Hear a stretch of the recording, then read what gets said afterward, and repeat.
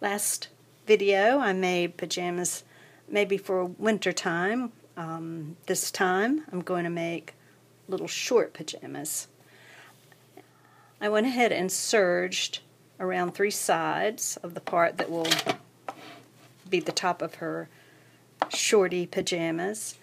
And I would say, I didn't measure, I just wrapped it around her, and it just depends on how much gathers you want.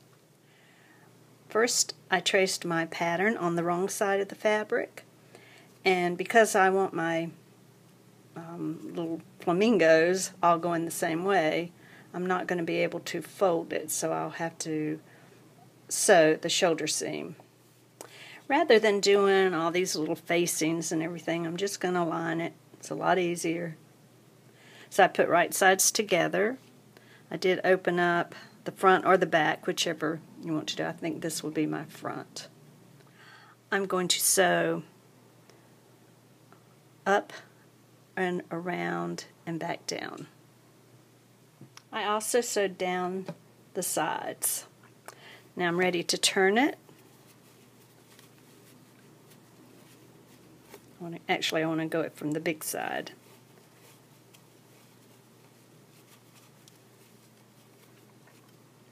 Use my handy dandy tweezers. And this takes a little while, so I'll do it off camera, but you get the idea. And I'll finish pulling it through. And you want the corners to be sharp and the curves to be nice and flat. I'll go press it with my iron. And I think I mentioned that you could open it in the back or the front.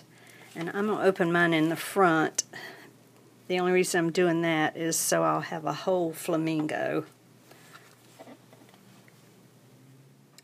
Okay, you'll need a strip of fabric to gather the bottom part of these little pajamas. And then this, I'll show you how to connect all of that. Well, the good thing about American Girl doll is her cloth body is like a dress form. You just can stick pins in there. If I had it to do over, I would have made this little band here wider, because I'm really having to pull it to get it to meet. And I hesitate about giving you measurements because the dolls are different sizes. They're stuffed differently. But anyway, I wanted to show you what I did on the wrong side. I put right sides, I folded the band, put right sides together, stitched it, and I will make sure I finish my edge with zigzag or serge. And that makes a band. You could use a ribbon.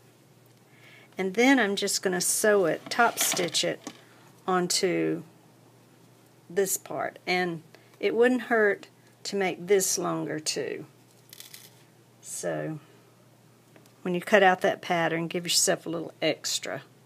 But I'm following the pattern exactly, just showing you what to do. Top stitch it here, and I'll top stitch it on this side. You could slope the shoulders, and I have a video on that I'll link. But on this one, I want it to look like tie shoulders without having to make tie shoulders. This is an easier way. So I just took ribbon and tied a bow. And again, you can make that pattern lower. Just add an inch or so. And I have mine really high. But I'm going to keep it like that. It's alright. If you watched the previous video, you saw me take the pants pattern and make them wider.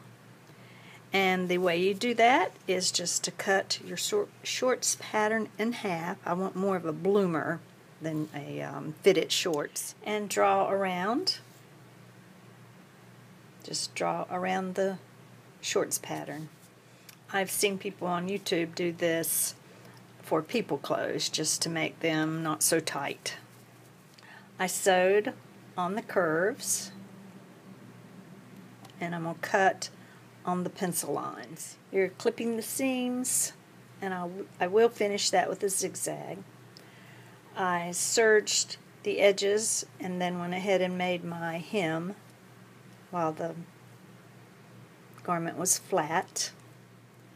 I'm going to take the elastic and put it around her leg, cut it, and then cut another piece for the other leg. I cut my elastic a little bit shorter than the doll's leg because I want lots of gathers. And an easy way I found to do the elastic is to find the middle and then start sewing in the middle to this end, then sew from the middle to the other end. Just makes the gathers more evenly distributed. I'm going to fold the top down, and I'm going to do that drawstring idea again that I did on the previous video by putting a ribbon and making a little slit right here and pulling the ribbon through to the front. And I've threaded the ribbon through the little casing, and I'll just tie a bow.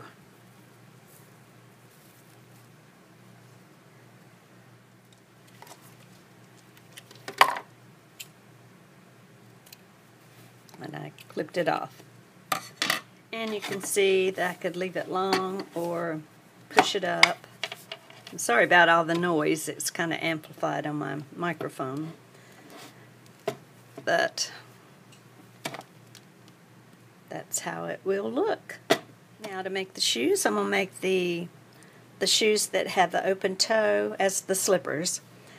So I went ahead and drew that pattern out and stitched the curves. And I will insert here that I did put the right sides together with this, actually I bought a sheet one time and I have used this as my lining for many projects. And I just almost forgot to tell you, so one end closed.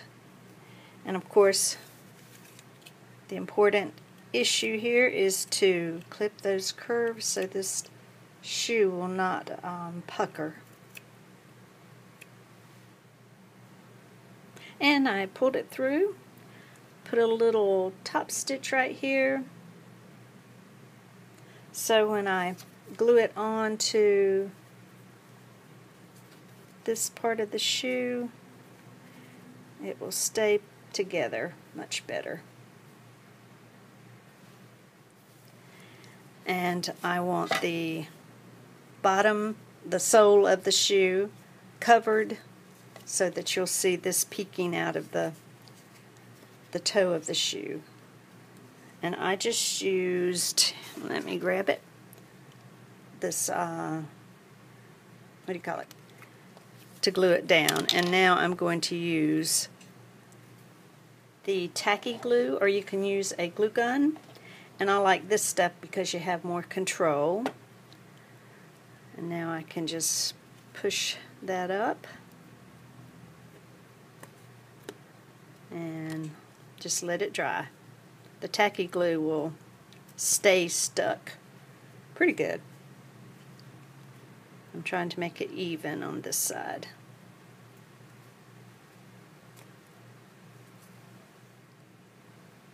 You can find pom-poms at the Dollar Tree, but I have a ridiculous amount in my craft supply, so I just dug one of those out and I'm going to put it on this little shoe. I think I'll just glue it. In order to get the shoe to fit correctly, go ahead and put it on your doll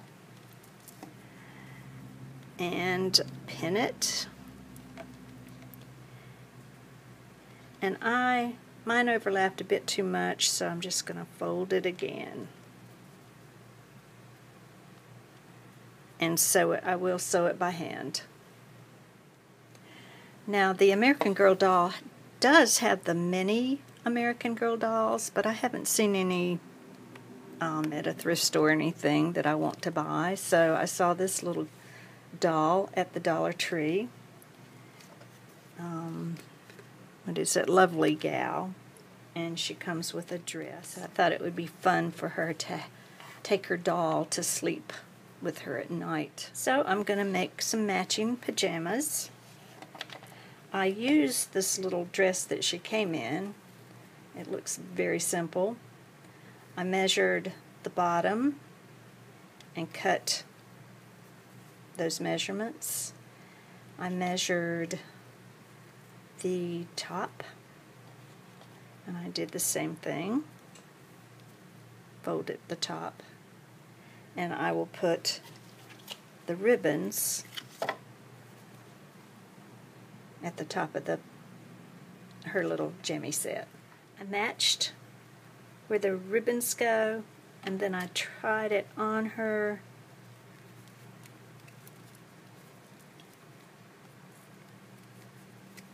And just sewed the rest. And here she is. I just hemmed it and called it a day, but you could put lace on it or some kind of trim. And I didn't make bloomers for her. She'll be alright. And I had some tiny pom-poms for the baby doll's shoes. I will link my video in the description box on how to finish off the shoe. In my last video, I'm afraid I did not make it clear about my patterns. I use the basic pattern for almost all my doll clothes, similar to the way fashion designers use a sloper. In fact, I don't buy any commercial patterns to make my own clothes. I have a sloper that fits my body. So I have listed the basic patterns all in one bundle. If you only want to sew one item, this is the top and pants. This pattern does have a different shoe. It's more of a Sperry type shoe rather than the little ballet type slippers. The ballet type slippers and the boots are in the pattern bundle. So if you plan to make more than one outfit and you plan to sew along with me, the best deal is to buy the bundle. Most of my future videos will be using the pattern bundle. In fact, today's video I'll be using the vest, the pants, the shorts, and the shoes to make the little shorty pajamas. Thanks for watching.